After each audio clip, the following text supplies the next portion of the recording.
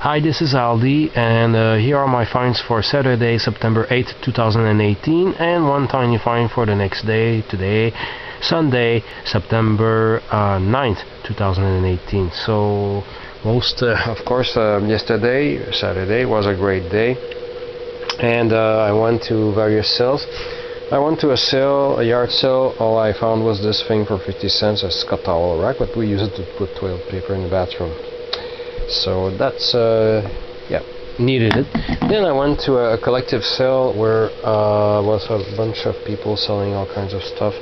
On the first table I bought one LP and 4 45s plus a picture sleeve, an orphan picture sleeve. The record inside didn't belong. So let's see, I got this. I was in great shape, but unfortunately these are just terrible re-recordings by Little Richard, probably in need of money, I guess. Very unmotivated and terribly short covers of his own songs, but for $1, you know, wanted to. Don't have tons of VJ LPs either. 445s. I have here Ginette Renault record. She's the greatest singer of Quebec, but her own record label is Melon Miel, and here I didn't know she made English records, and she actually translated her label, Honeydew. I thought it was so funny. I got the record for that. Here I have Wanda Jackson. Don't see too many of her records. Funnel of Love and Right or Wrong. Forgot to get the titles of the Ginette Renault one, but I Am the Woman. And from now on, I haven't checked if these are covers of songs she did in French. We'll see later. Yeah, so Funnel of Love, Wanda Jackson in great shape. I think this is now my second Wanda Jackson 45. I have here Marquis, Night Before, and Last Night. Here I have this on 78. I don't know if I had it on 45 or not, so it was in okay shape. Black Flags by Joe Bennett and the Sparkle Tones, sorry. The other side is Boppin' Rock Boogie. The empty sleeve I got is, let me switch to French. Every time I have a French record, I'll speak French, and when it's in English, I'll speak in English. Ici, j'ai la pochette photo de Vol de Nuit par Céline Gomez. J'ai le 10 déjà, il est pas rare, mais j'avais jamais vu la pochette. Malheureusement, quelqu'un a écrit dessus. C'est pas grave, j'ai déjà la pochette. So I got this for, how much did I say? $2. Probably $1 for this and 25 cents per 45. Next purchase around the same area was a double CD. Ici un double CD de René Claude, chante Luc Plamondon, Entre la Terre et le Soleil. C'est ça. Puis une couple de tunes réenregistrées dedans, là, des nouvelles tunes, mais c'est pour la plupart des éditions d'albums qu'il a faites où c'est des tunes de Luc Plamondon. Okay. René Claude CD. Some guy had some Elvis stuff all overpriced, and he had 3 EPs, all $2, all with whiting on the cover, but I got just this one because the record is in okay shape, not a first release, but shape is great. Only problem is somebody wrote their name here, but I've never seen this one, so it's Elvis in original soundtrack recording, Viva Las Vegas with 4 songs. So the other ones I don't remember, Golden Records Volume 1 or 2, or I don't know. But I decided to get that one just before Record Hunter got to them. Haha, just in time, 30 seconds on time. Next, Elvis EP, $2 for, oh yeah, that's an okay purchase, I guess. For $2, $1 each, I got Lou Rawls, All Things in Time. Very common, but I realized I probably don't have this. I have the next one, Unmistakably Lou. That's the one with You'll Never Find Another Love Like Mine, which I know I have on 45, but I actually played the whole thing earlier today. Great album, just easy to like, very good. Then, 12-inch maxi single of Madonna, Vogue. I actually don't like it. I played it and condition is there. And yeah, I don't care for it. I prefer the original version. And the B-side is a remix of Keep It Together. It's okay, but the condition is dust. You know, when dust had settled on the record for so long, you know you'll never get it out, even if you clean it with soap and water. Yeah, that's what it sounds like.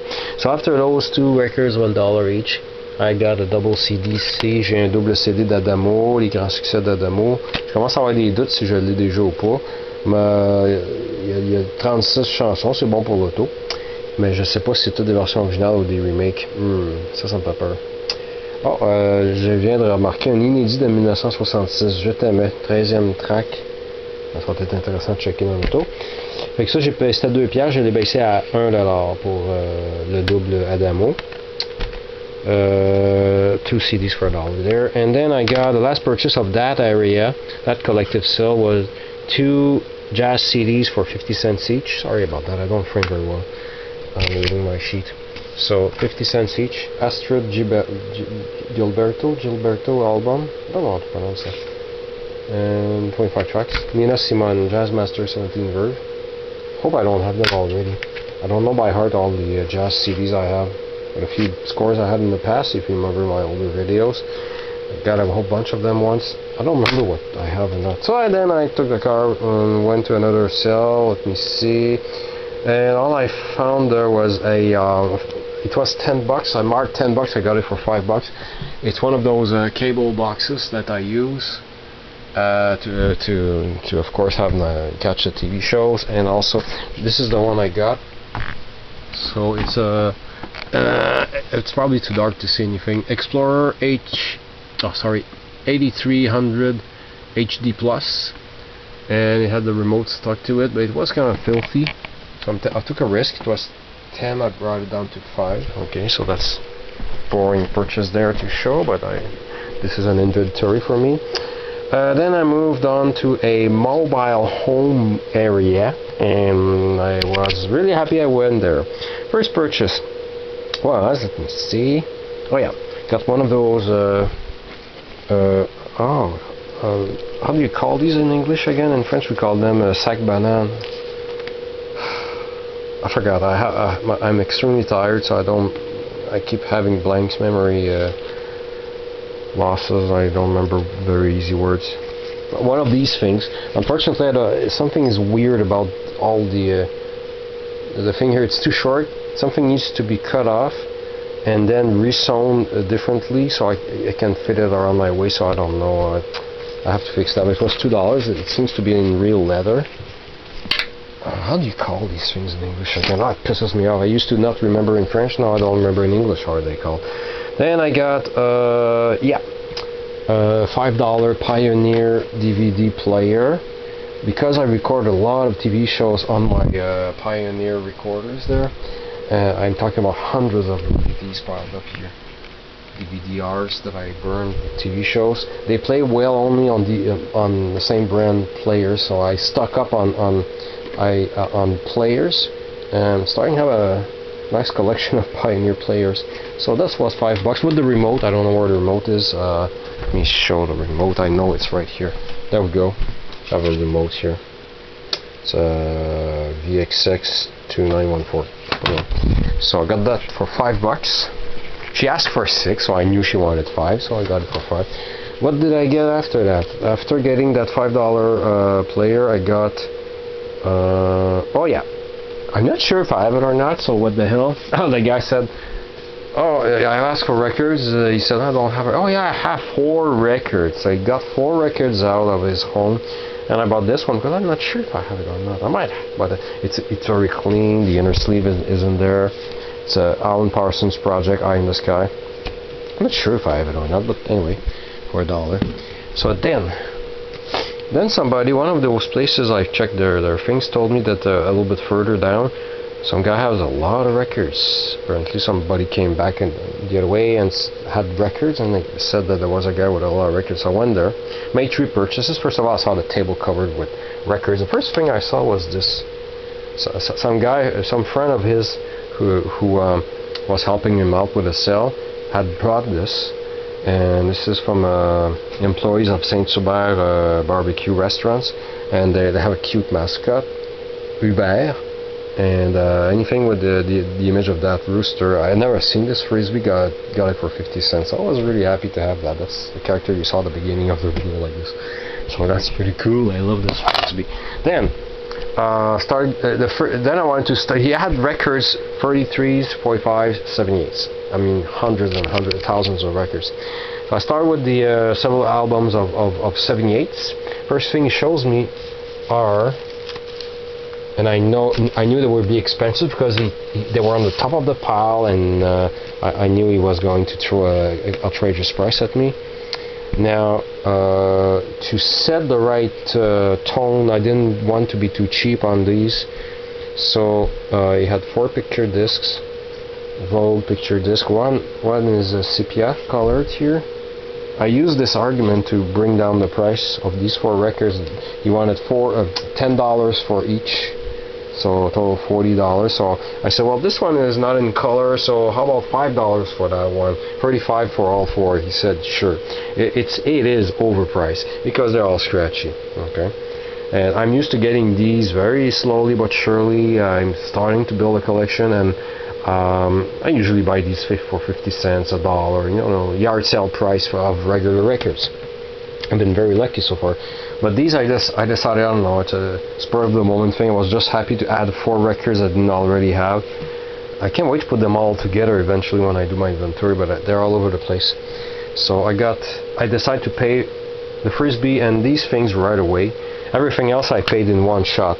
I arrived there maybe around or anywhere between 9:30 and 10 a.m. I left that place at 1:43 p.m. He was waiting for me to finish checking all the 45s inside so he could have lunch. Poor guy.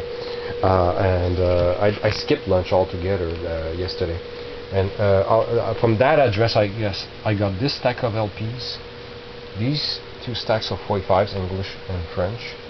And where the hell are they? Where are they? 8 or well 9. Oh, there they are. 978s. The one without the sleeve is free because there was a chip on it.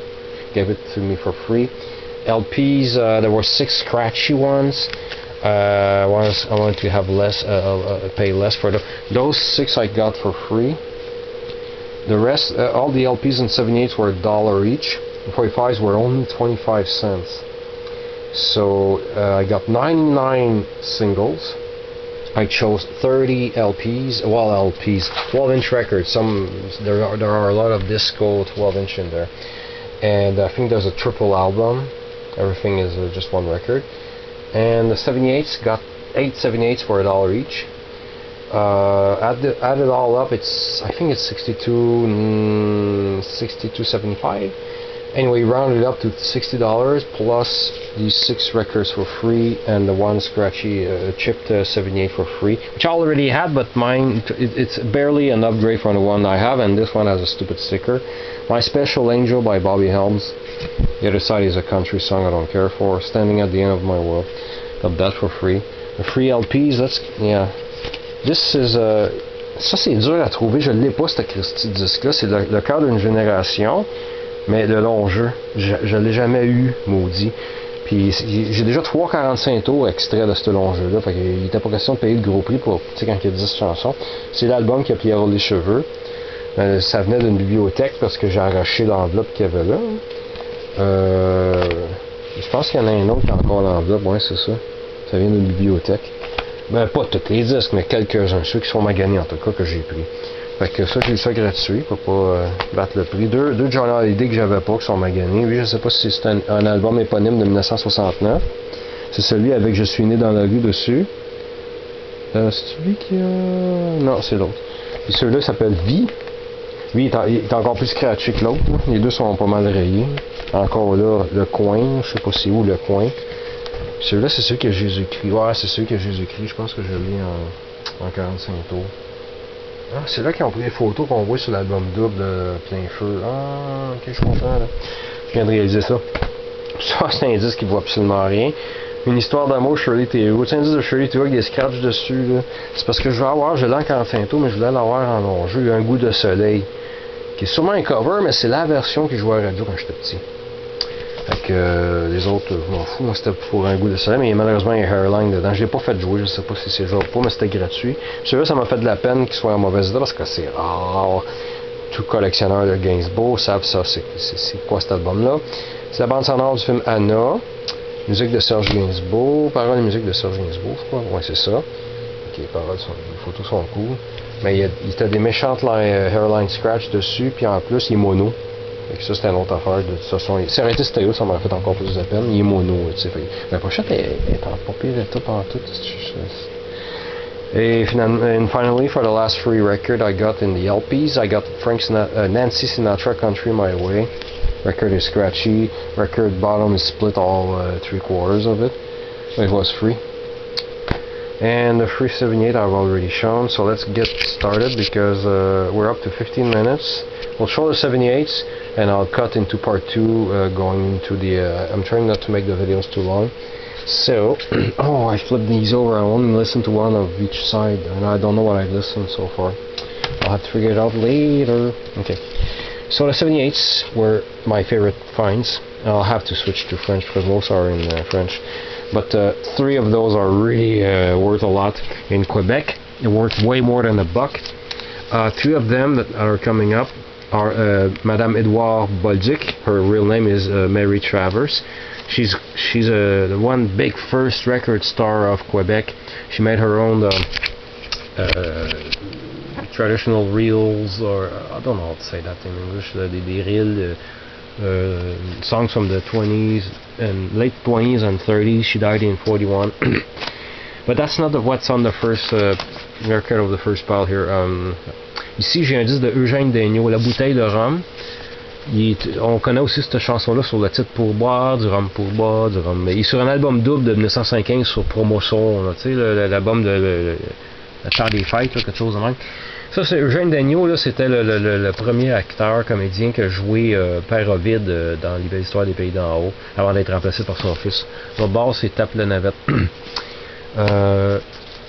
Ici, j'ai un de mes 3 beaux disques d'Abolduc, puis sont en bon état pour ça. Puis deux des 3 disques d'Abolduc, c'est des premiers pressages. Parce qu'ils sont pressés à Toronto avec le mot New Process en dessous. Ça, c'est première édition. Mon vieux jaloux, chanson qui a été reprise par François Pérusse sur un de ses albums. Puis là, plutôt ma chanson préférée de la Bolduc. Ce qui est vraiment débile, c'est qu'au début de la semaine, je me suis mis à voir cette chanson-là comme verre d'oreille. Puis là, je me suis mis à penser, quand on ça d'avoir 68 tours. Pouf! Voilà, une semaine après, je le trouve en pas pire état. J'ai fait jouer là, pas beaucoup de grooveware pour ce que c'est là.